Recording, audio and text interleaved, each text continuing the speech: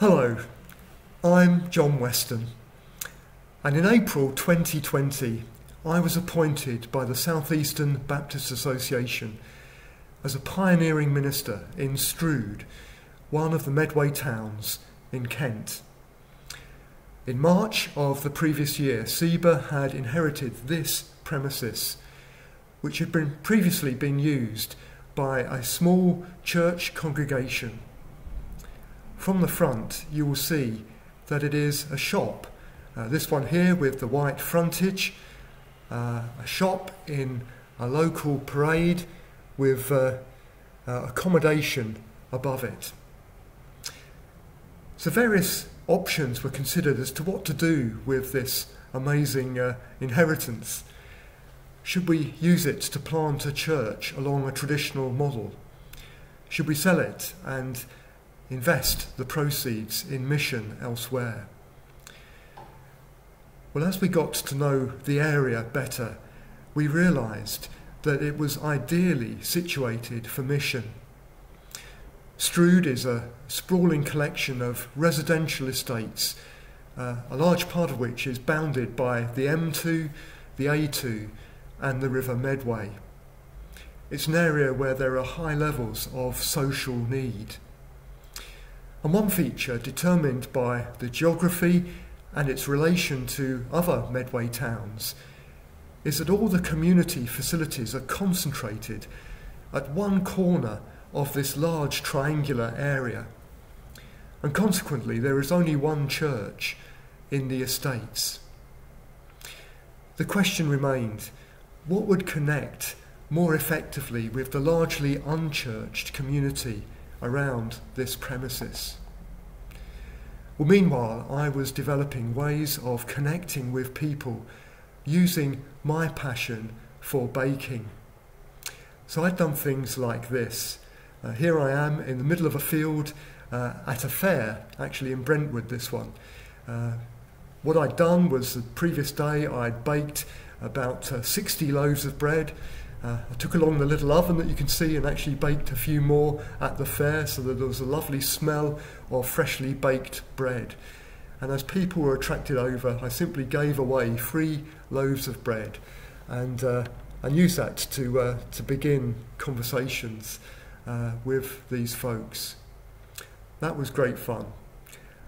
As well as doing that, I got involved in arranging baking days, just gathering a group of people who wanted to learn how to make a loaf of bread. And just as we were doing that, bread takes time to rise, so we'd be relaxing and chatting over a cup of coffee, and again just speaking about who I am and my faith in Jesus Christ.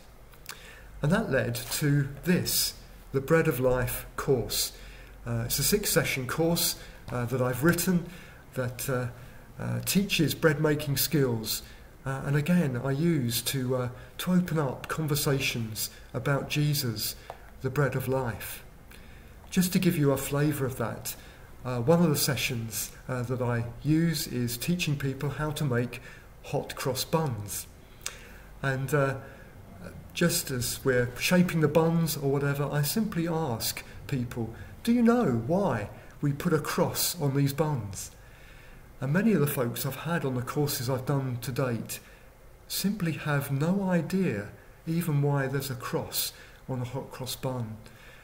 So I just tell them it's to do with Easter and Jesus dying on the cross.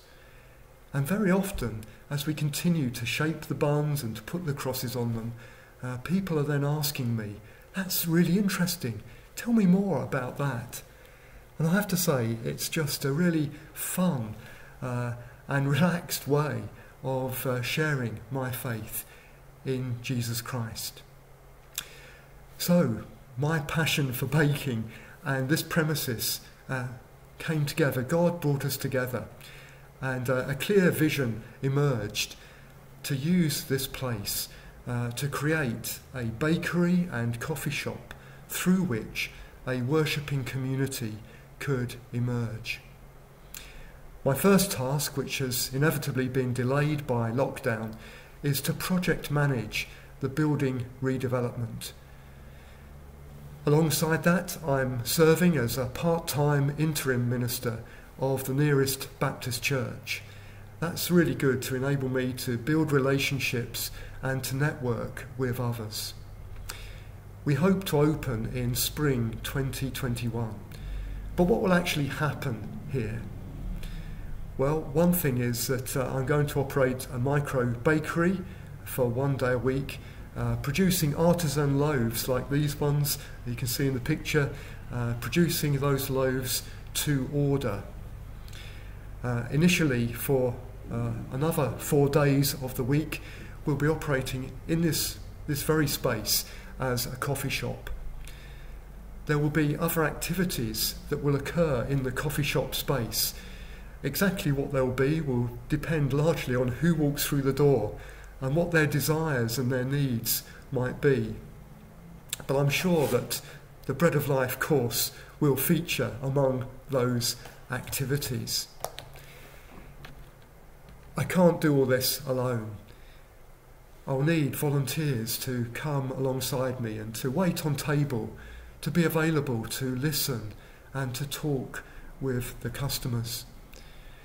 The idea is that this place will be self-sustaining, that after the investment to transform the building, the revenue will cover my stipend.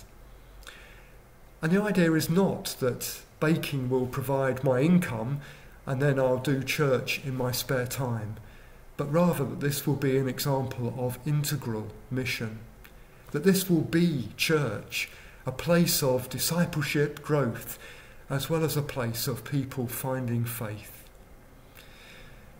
God has been amazingly good in providing the building and many professionals who are providing services. But as you can see, it is early days. Challenges still lie ahead. I guess one that's on my mind and my prayers at the moment is the financial one. There is much more work needed on the building than we'd originally envisaged and hoped. And so I'm spending a fair bit of time writing grant applications and the like. For lives to be transformed, for this community to be transformed, will take a move of the Holy Spirit. I'd love you to join with me in praying for that, perhaps by signing up for the monthly news and prayer updates that I produce. If you'd like to receive those, or to find out more, just to chat about what is going to go on here, then please do contact me via the email address that will appear on the screen in just a moment. It just remains for me to say thank you so much for your interest in this project, and may God bless you. Thank you.